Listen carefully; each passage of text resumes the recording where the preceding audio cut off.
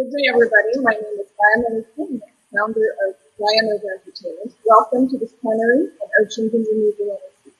To start, a much-deserving thanks to the founder of Horasis, Dr. Frank-Jürgen Richter, for putting up with my crazy ideas and humiliation, and to my extraordinary partner in crime, Mariam Azar, co-founder of AlHusseini. To the colorful characters on this plenary, I'm deeply honored to introduce one legendary Haitian goddess, Dr. Sylvia Earle, and 4 young leading men who admire her incomparable talent. Coincidence? I couldn't say. Dr. Sylvia Earle is the founder of Mission Blue, a founding elder and National Geographic explorer in residence. She has an astounding 33 honorary degrees, countless awards, and has authored more than 150 publications. Not only is she a scientist, explorer, and conservationist, but I quickly realized that she's an incredibly lovely human being. From deep-sea robotics to hope spots around the globe, Dr. Earle has created a footprint that is unimaginable to most human beings. Dr. Earle and on. And to the fearless avant-garde veteran, we have Ibrahim AlHusseini, founder of FullCylce. Need to speak a bit. Thank you for immediately Microphone. embracing my seemingly untamable movement, global appreciation and altruism, your genuine and active support in the world. Chris Barnes, co-founder of Blue Moon Foundation, which has helped protect 5 million square kilometers of ocean. I'm grateful for our good friend Jimmy for providing our world. Moving on to our 21st century swashbuckler, David Mayer Rothschild, founder of Voice of Nature Foundation. David, thank you for your instant warmth and grasp on the urgency of a much-needed collective action. Next, an international Hall of Fame photographer, filmmaker, and scientist, our moderator, Paul Nicklin, is the co-founder of Sea Legacy, along with a very special guest appearance by the multi-talented and lovely Christina Mittermeier. This dynamic duo flocked around the globe, capturing breathtaking stories and saving our lives. On that being note, Paul, yours away. Thank you very much, Guy. I really appreciate this. You know, right now, Christina and I are stuck in a campground in Saskatoon, Saskatchewan, living in a camper. It's freezing outside. It is such a privilege to be here with all of you. And I think that, you know, often we do a lot of these panels. All of us do. And often when I get home, I'm always like, I wish I could have said this. So this panel is going to be pretty loose. I know David's already warmed up. Ibrahim and we've already been talking, and he has lots to say. Christina has lots to say. Sylvia is a wordsmith goddess among every other thing. She's a good friend of mine. We worked together at National Geographic for many years.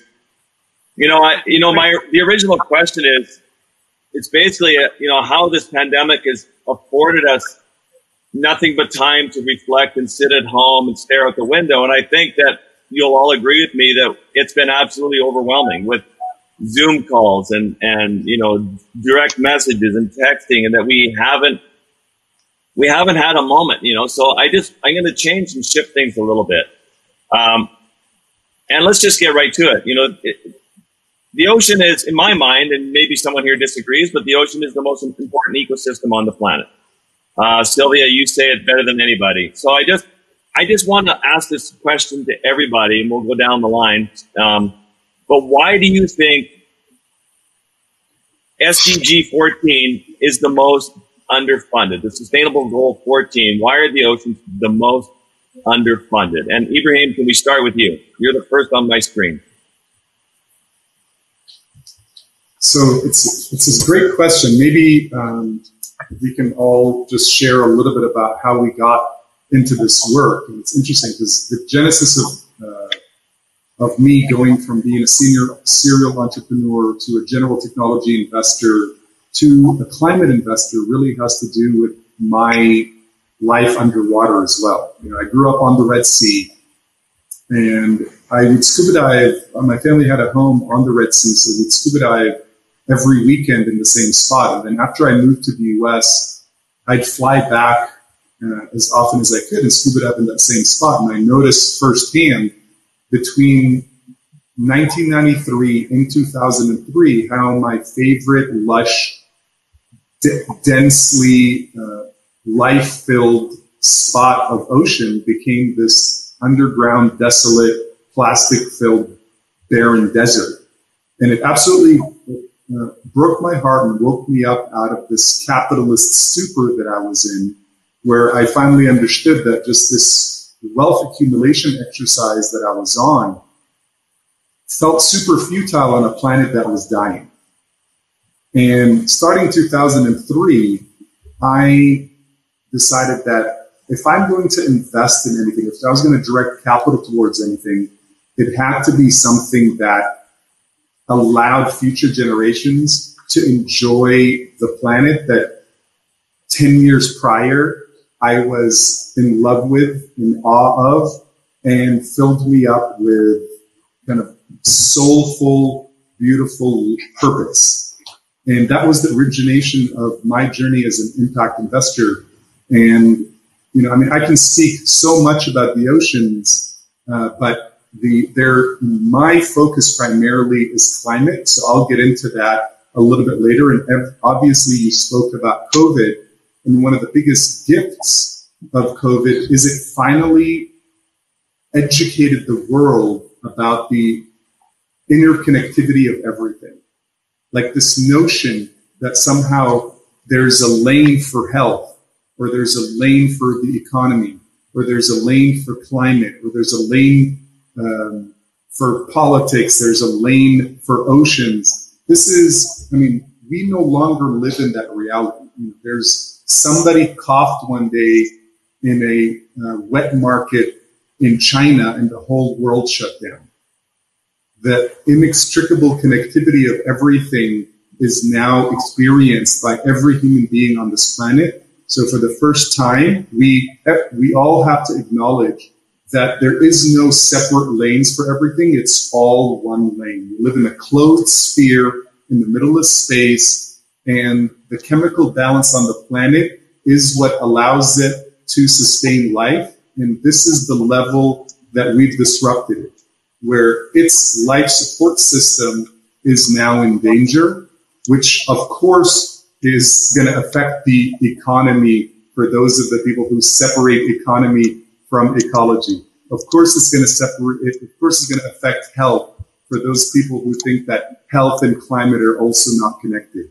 So I'll stop there. I'll let my fellow panelists expand on that. But I just wanted to say that as tough as this year has been personally, professionally, planetarily, the one gift that has come out of it is the whether not acknowledged or unacknowledged truth that we are all in this together. Fantastic. Chris, award-winning filmmaker, one of the most powerful films I've ever watched, End of the Line.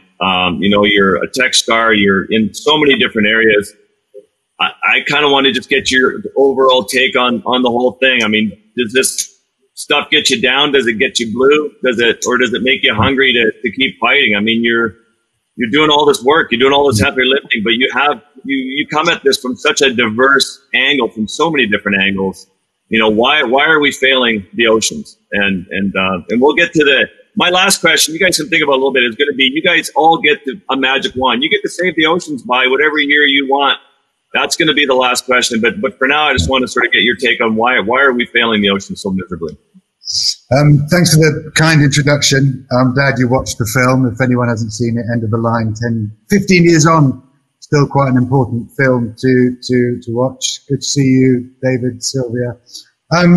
Why is the ocean struggling so much? I think that, in my sort of 12 years of being involved in ocean conservation, nobody gave a shit because the ocean is out of sight and out of mind, and from a philanthropic perspective, people care about dogs, old people, and cancer, and they don't care about the ocean because most people are living in a big city, and the ocean is vast, it's immense, it's plentiful, it's full of life, nothing to worry about.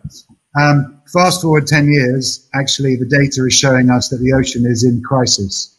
90% of large fish stocks are gone, more plastic in the ocean than fish, and the IPCC report that came out in September, which has told everybody, which I think that people in the ocean space knew, is if we don't solve the ocean crisis, we've got no chance of solving the climate crisis. They are completely linked. We know what the ocean does. Sylvia will tell us much more eloquently than I will. You know, it provides half the oxygen we breathe. It absorbs more than half the carbon we produce, and it feeds, 3 billion people. It's the life source of the planet. So we must protect it. Am I pessimistic or optimistic is, I think, the question you asked. I'm optimistic because, unlike the climate crisis, we know exactly what we need to do to solve the ocean crisis. It's not complicated. We don't need more science. We don't need more information. We know the problem, and we know how to fix it. We need to fully protect at least 30% of it, and we need to make sure that 70% of it is sustainably managed and sustainably run. Why may I be optimistic about it? Because one of the SDG targets to protect 10% by 2020, I am very confident we will get there next month in November. I'm confident that there'll be a big announcement and we will hit our 10% by 2020. And I think that will give us a good headwind to feel that in the next decade, which is the decade of delivery for the global goals that we all know, that we will get to 30% by 2030. And we have to fucking do that, because if we don't, we're all dead, right? So I feel... Tell us now, what's the announcement? You must know something. You said that like you know something. Tell us what you know. Stop holding back. Let the world know now. We haven't got time to wait. No, we haven't, but there will be two announcements. One where just give us one then. We're not being greedy. We don't need both of them. Just give us one announcement. 2 large marine reserves will be declared. Well, give us a clue. Like if someone wins, then they have to double down and pay more money to buy another reserve. Like start a competition. Maybe there's a little poll. I'm confident. You're the only one with money. I'm confident one of them will be in the British overseas territories, and one of them will be in the French overseas territories. Oh, look at that! There you go. You heard it here first. So that's pretty good news, and I think that there's progress in the high seas. Obviously, territorial water is easier to protect than high seas, and there's a lot of work going on with the Treaty of the High Seas. So I think that, coupled with now finally there is interest from capital markets and investors in the blue economy. So there hasn't been an interest in what is a $3 trillion economy. There now is kind of the technology advancements and the necessary disruption that is going to improve the existing industrial footprint. It's going to enable it to be more sustainable, better managed, and produce more sustainable gains for the ocean, at the same time producing economic gains for investors. So we will see a huge influx of capital into 71% of the planet.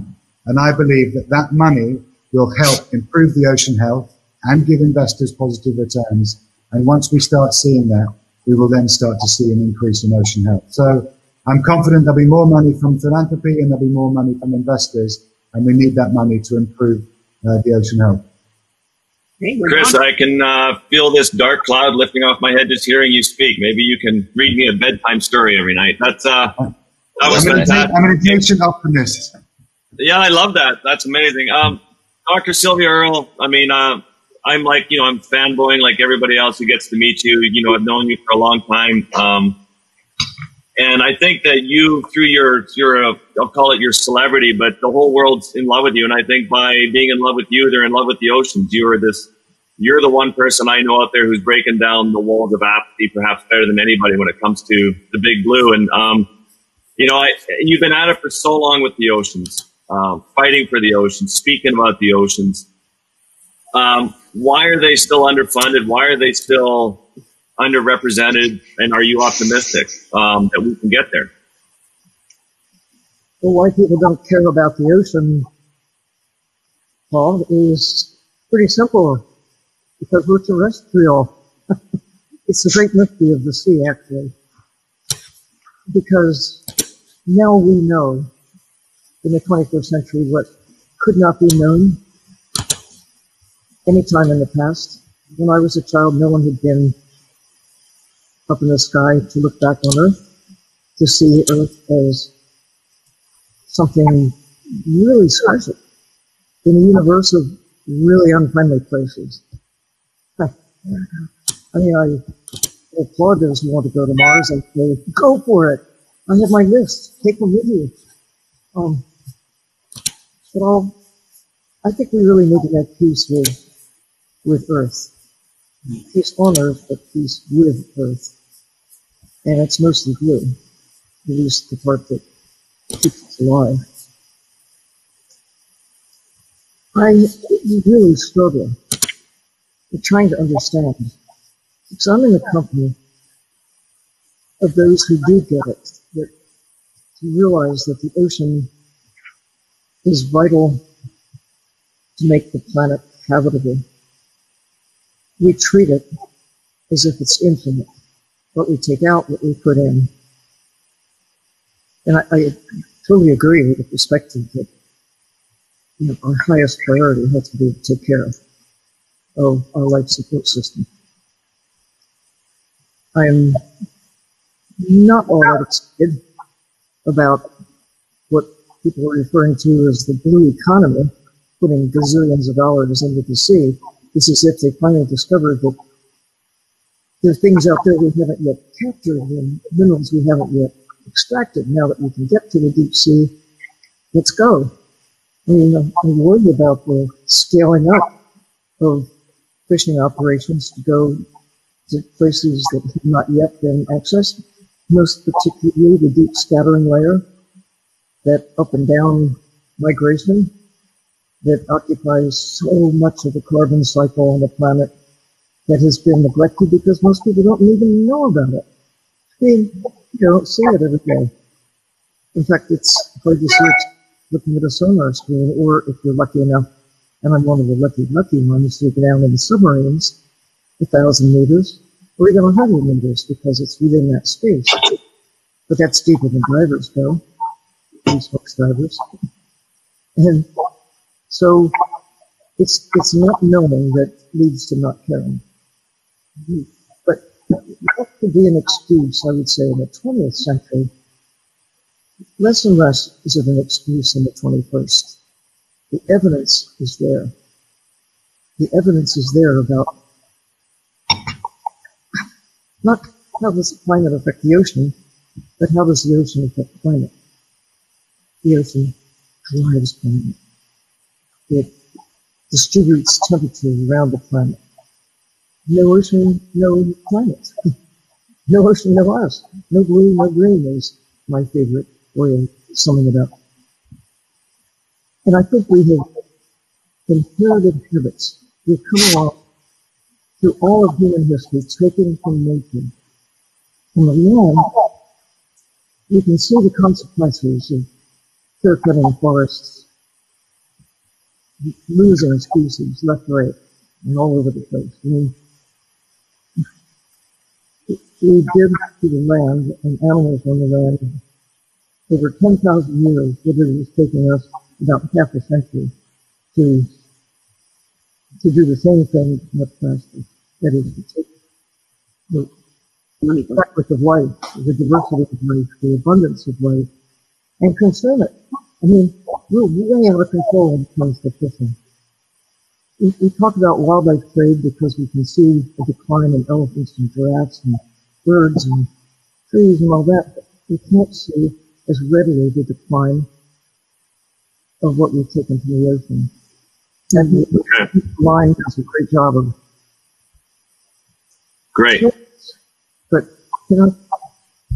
we're at a point now where a lot of individual species, whole populations, whole ecosystems are right on the edge.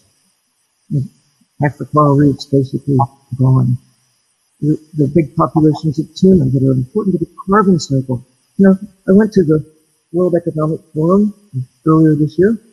I was so excited because whales are making headlines as carbon-based units. I mean, I go back 100 years, whales would make headlines because of pounds of meat, barrels of oil. But to realize that the economists are putting a price tag, a carbon price tag on whales, their role in maintaining carbon in the ocean over their long life, and then ultimately sequestering that carbon into the great depths below, where it cycles over long time period. So we're talking thousands, 10,000s of years once the carbon gets to the bottom of the ocean. Okay, so you can make a case for not killing whales because they're valuable alive. So why don't we make a case for tuna? They're valuable. Why? We give them an accounting base of 0. That's why it's profitable to go out and catch them. And cod and swordfish and krill from Antarctica. It's like you cut 1,000-year-old trees. We don't pay for the cost. It's got a 0 accounting base for wildlife in the ocean. And Paul, you know, ocean life is wildlife. It is. It's the biggest wildlife trade on the planet. We're all, and we should be, CITES, we should be really upset about trade in endangered species. Well, when bluefin tuna gets down to under 3% of the population, adult population, of course, the little babies, it takes a long time to get to be big ones, like 10 years, and most of them get eaten along the way. So if a mama tuna and a papa tuna can replace themselves, they've done their job. Most of their offspring go into the carbon cycle, the nitrogen cycle, the oxygen cycle, the chemistry of the ocean. And it's true of most of life in the ocean. Yeah. And they're in danger, but because we have developed a habit using fish for money. I take issue with the claim that 3 billion people, you did not say rely on the ocean for food. You said that they consume, sometimes you say it's half the world's population, or sometimes it's 20%, or whatever it is. But whatever it is, it's mostly a choice, except for some populations, the same sorts of individuals who rely on bushmeat on the land. There's some who really don't have many choices. Most of what is taken from the sea is not a matter of food security. It's a matter of carbon security. It's a matter of food security. It's a matter of biodiversity security. It's a matter of holding the planet steady with all the pieces that make it function. I can excuse those, even in the middle of the 20th century, who, in not realizing that you could take too many fish from the sea. You could shake up Antarctica by extracting large quantities of krill. You could shake the whole system. Yeah, but we're still doing it, even though we know. But I don't have an answer to your question, Paul. I'm just hoping maybe. Well, that's okay. That's okay, Sylvia. I want you to sit there and dream now, because I'm going to give you a magic wand. You get to save the ocean all by yourself by the end of this call. But right now, our new friend David Rothschild is all fired up. And Go for David, it. Again, the oceans are underfunded. I want to ask you, if the oceans are underfunded, and we've just heard Sylvia and everybody else talk about that, basically no blue, no us, no earth. We're all going to die if we can't take care of our oceans. Yet they're the most underfunded of the Sustainable Development Goals. Where does the money go? Where is all this money going if the heart of our planet is underfunded? I want to understand that. You're one of the great explorers out there. You're also one of the most generous philanthropists out there for our oceans. You're also probably one of the most soulful and passionate people I know for our oceans. So, you care about the stuff. You're in it. You live it. You see it. Why are we not putting money into it? And where is that money going in philanthropy? Steven Seagal. Not Steven Seagal. I was going to say Steven Seagal and Steven Spielberg, rather. Or Steven Seagal. He always gets it. He's just a chef. Remember that film? So, yeah, it's Steven Spielberg. I kind of blame him a little bit. And I know I shouldn't, because he's a really nice guy, probably. But Jaws, right? Actually, blame him. It made everybody afraid of the ocean, right? I don't know a single person who isn't afraid of the ocean. And I see this often, right? Apart from, obviously, it's incredible people, but the majority of people are afraid of the ocean. I think Chris said it. It's out of sight, out of mind. And so we are living with a slightly outdated brain model when it comes to all environmental issues, right? We're more afraid of being eaten by a shark than we are losing the species. We're more afraid of camping in the woods in darkness than we are losing the trees. So in our minds, right, even though we think, you know, that we're more likely to choke on a peanut or a coconut falls on our head, or there's something like 30 idiots around the United States every year who have a vending machine fall on them because they're trying to reach candy that they haven't paid for. I mean, like, they probably deserve to die. Sorry, guys. But, you know, the chance of getting eaten by a shark is so slim, but we're petrified. And then if we do go to the ocean, we're probably sitting there with a cocktail on our hand on a lilo, an inflatable thing, just chilling, going, the ocean looks great. What's the problem? And so we don't connect. And so you're right. It is underfunded. It is out of sight. All the things that have just been said, it's exploited. And I guess I'm I'm an optimistic pessimist. I said it the other day. There was a quote. I can't remember who said it, but winning slowly is still losing. And we're losing. We're losing the conversation. We're losing the battle. We're not getting the funds. There's a huge funding gap, right? I mean, in the trillions of dollars. Every year, the IMF basically put out a document that says the oil and gas industry is getting roughly $3 trillion worth of subsidies, right? Can we just take that and put it into the ocean? Why not take the overfishing subsidy? Exactly. 28 billion a year. So what does this tell you? As soon as you get into a position of power, common sense seems to go out the window, right? I've seen it. We've seen it. You posture, you get into a position of power, and then you pay lip service and you make these massive statements that say we're going to protect something, you know, in 30 years. And I hate to say this, but like, you know, we had the Millennium Development Goals, which came to fruition this year. And guess what? We didn't achieve a lot of them. So we called them the Sustainable Development Goals, and we pushed it out by 10 years. Let's act today. Let's do what we can today, right? Like, Sylvia, you couldn't be clearer. Like, you've been this advocate. So have you, Paul, with your imagery. So is everybody on this call. Like, it's like, why is humanity not listening? And it's not just the ocean, but the ocean is the most vital. It's the heartbeat. I always say, if you look at the human body, you think of the ocean as the cardiovascular system, right? The blue heart. And that's what it is. It's the blue heart. And so if we kill the ocean, we kill ourselves, and it's dying. And there's no simple way to put it, right? We have to look at everything and anything. And I kind of get to the point where I go, the bad guys keep on winning. Why do they win? Because they just get on with doing the things that they shouldn't be doing. And we sort of sit around sometimes, not ourselves, but we're too polite. We almost need an army for nature. I'm encouraging people who are watching to rise up, grab like a Dunkirk invasion, right? Yeah, like whoever, like anybody, like get out there, and your weapon might be a camera like you, Paul, or your weapon might be your voice like you, Sylvia, or your weapon might be your investing, or your weapon might just be telling your family, we're not going to eat fish anymore, right? So we all have capacity. We all have capacity. So I don't know. I'm optimistic, but I'm also highly pessimistic, and maybe it's just not our time to be on this planet for much longer. But I have a daughter now. So I want to focus on what the world would look like for her. So I'm going to keep it positive. I'm going to keep it positive because it's way too early to have a drink.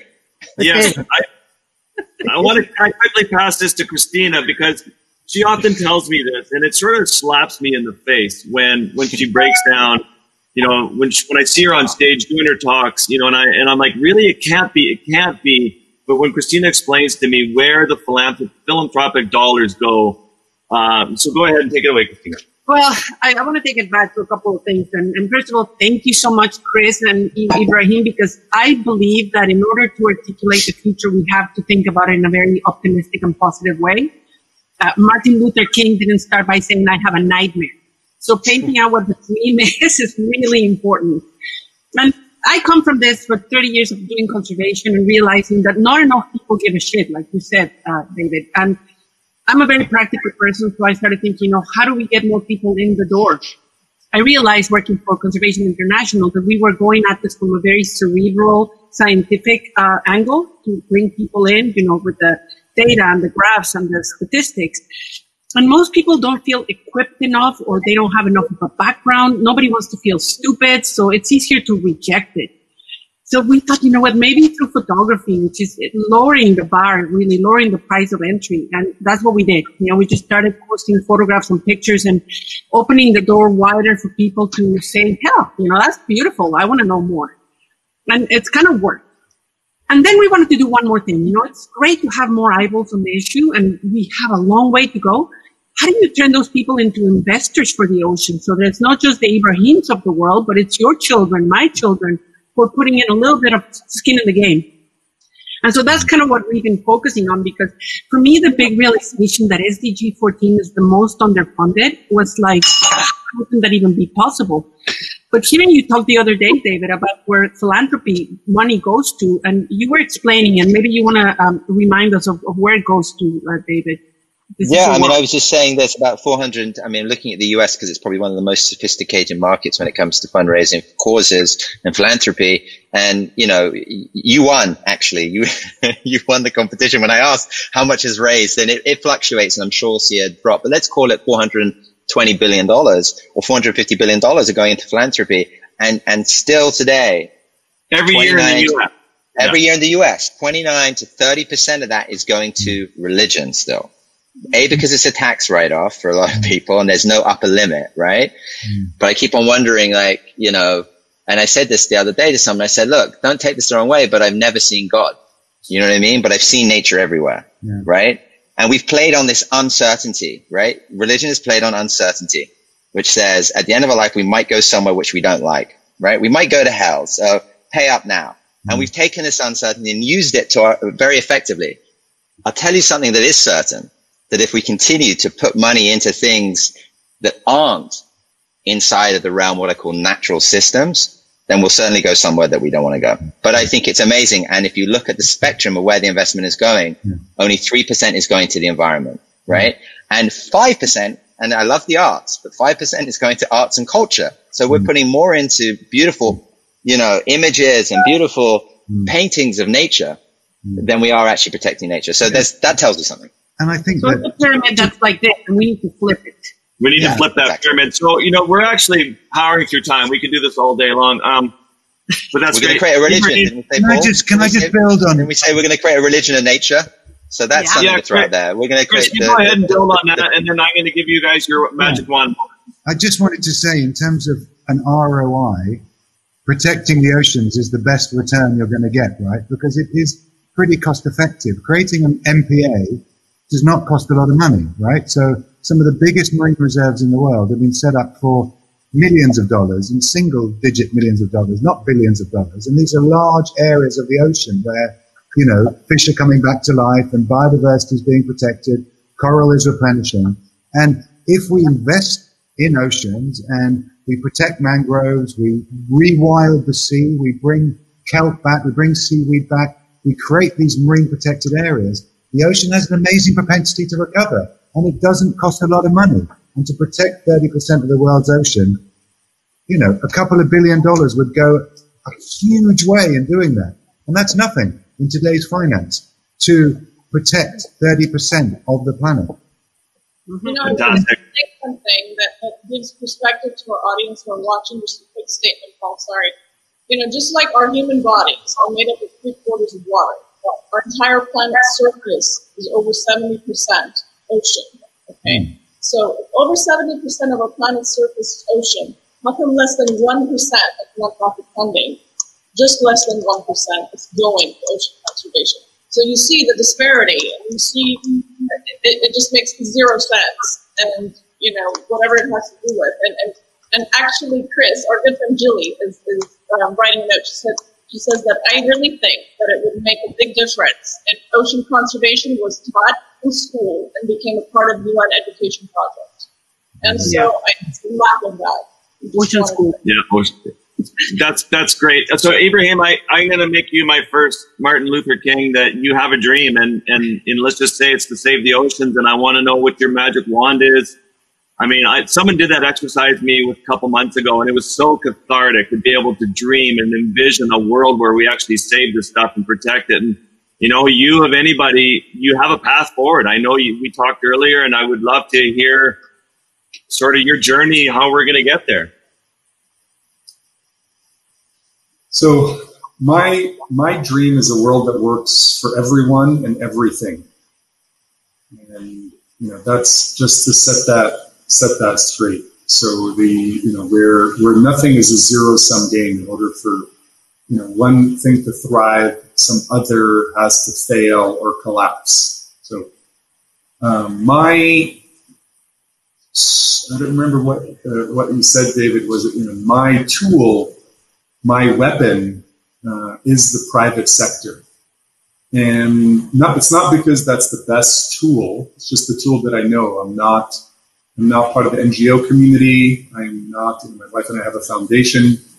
I'll speak about that in a second. I'm not part of government, and I acknowledge that, for governments coming together to put a carbon tax on carbon emissions is the biggest tool in the world that's going to, the biggest lever in the world for balancing this planet. And that has to happen, and that has to happen ASAP, because that will move all the capital markets, all the trillions that you mentioned, towards a low carbon economy. And as Sylvia knows, and the rest of you know, 97% of the sun's rays get borne by the oceans. So, if it wasn't for the oceans, we would have been cooked a long time ago. Most of that heat, 97% of it, is absorbed by the oceans. So let's put that aside, and I'll talk about, the private sector for a little bit. So there's this new term that I'm sure everybody on this call has heard, called impact investing, and that's a spectrum. There's a spectrum that's completely ridiculous, where you just jump on a trend and call anything impact investing. I've been pitched tear gas canisters as an impact investment because they're better than rubber bullets. There's people who call Juul an impact investment because it helps people quit smoking. Let's set all of that stuff aside, and let's start the spectrum at something called negative screening.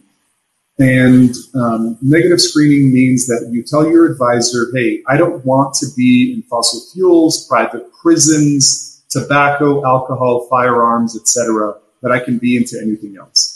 So I attest that anything else is going to put you in mostly technology these days. And technology serves us in many ways, but even now is contributing to the destruction of our civilization. Our entire discourse, the notion of truth itself, is evaporating because all these technology companies have developed algorithms that are only designed to get you to click to buy more crap you don't need. And it's time to add Facebook, Twitter, Google, and all of these platforms into the divest movement until they reform.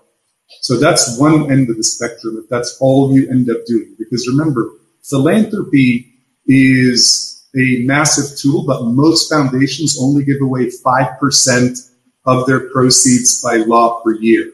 But guess what happens with the 95%? It continues to get reinvested. So if we use the 95% to save the world, we're using the pile that's currently actually causing the destruction, and we're using it to start doing good.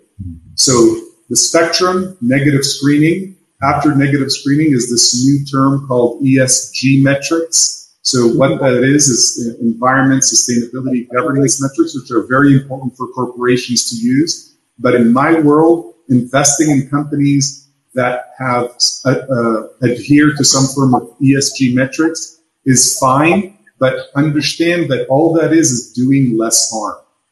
So these corporations create widget X. Widget X used to produce this much damage. Now they adhere to ESG metrics, so it produces this much damage. So if you're in a house that's on fire, downgrading from a flamethrower to a blowtorch I attest is not that helpful. ESG is like corporate social responsibility. It doesn't mean anything. It's not enough. It's not doing enough good. And for the oceans and environment, we have to have much more stringent frameworks about how the money is going to improve the health of the planet. Yeah, I'm not promoting ESG, or I'm just going through the spectrum so people understand it when they talk to their financial advisors or decide what they want to do with their invested capital, so we can mobilize the trillions that you're talking about. So then we have, and if I'm taking too much time, I just want to give Dr. Earle time to wrap up because I know she is going to save the planet. And Chris is saying something as well. So I just want to make sure we're about to run out of time in about 4.5 minutes. So you each have sort of 1 minute to save the planet. Can I just kick this over to Sylvia? Just go. Well, how about we can go a little bit over, guys. Don't stress. Chris, finish your comment. If it's okay.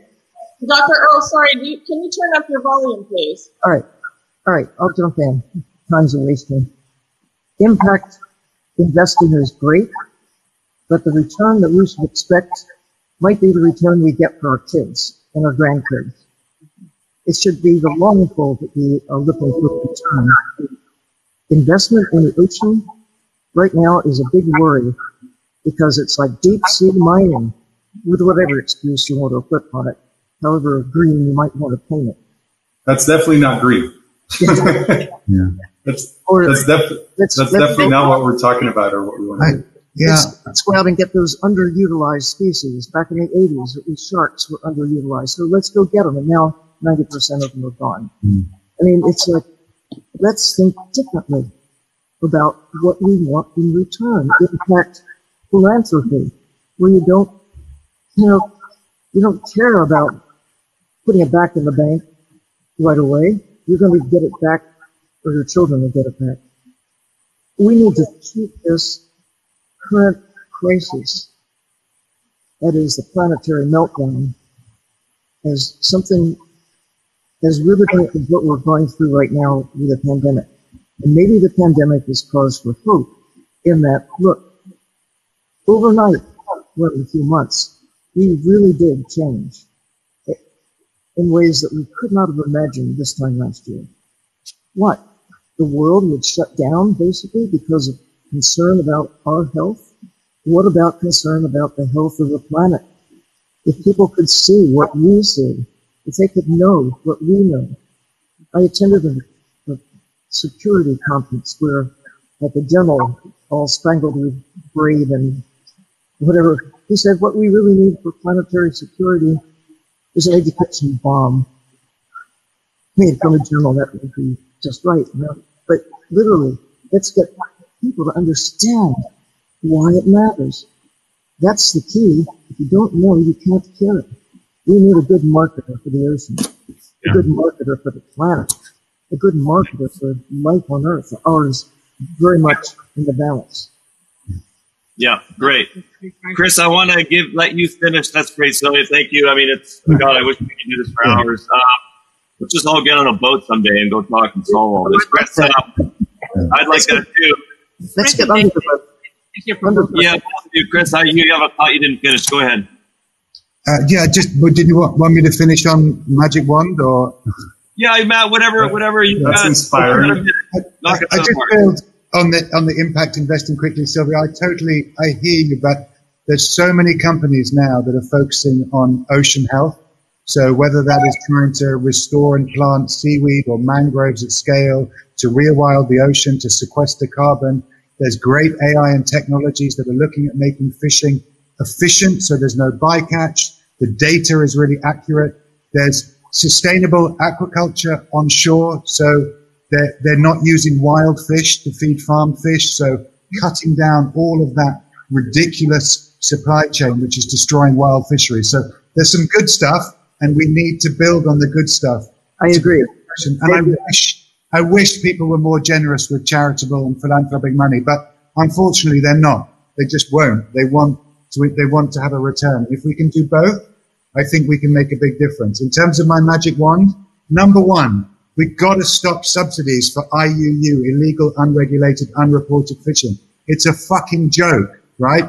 $30 billion of government money is funding pirates that are going around stealing, destroying fish, taking it away from the poorest communities in the world, dredging the ocean, destroying everything.